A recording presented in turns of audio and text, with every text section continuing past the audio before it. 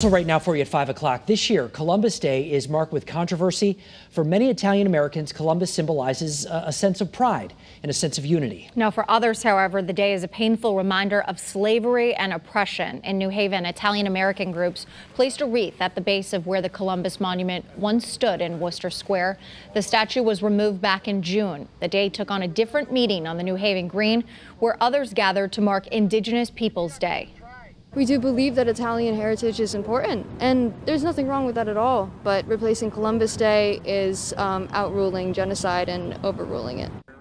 The city of New Haven is currently trying to figure out what to replace the Worcester Square monument with. And in Waterbury, the NAACP held a silent stand-in at the Columbus Monument outside City Hall. Someone removed the statue's head over the summer. On Election Day, voters in the Brass City will decide if the monument should be moved. Channel 3's Elliot Polikoff is in Waterbury and will have that part of the story ahead at 5:30.